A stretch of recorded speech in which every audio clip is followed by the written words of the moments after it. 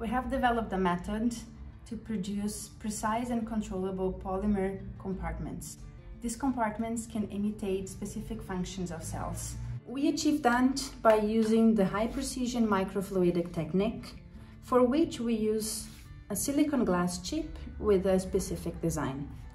The most important part of the chip is the six-way junction, where the fluids meet to form the droplets. After we collect them, the organic phase needs to separate from the droplets and the vesicles are formed.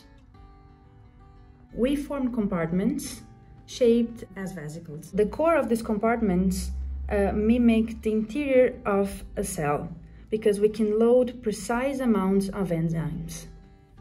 We conducted cascade reactions in between compartments.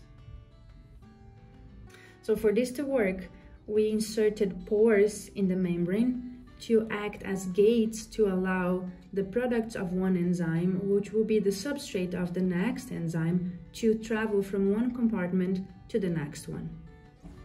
So our microfluidic technique allows us to have very precise control of sizes and also high efficiency of encapsulation of the biomolecular content. Possible applications might be in the next generation therapeutic approaches in order to replace cellular functions.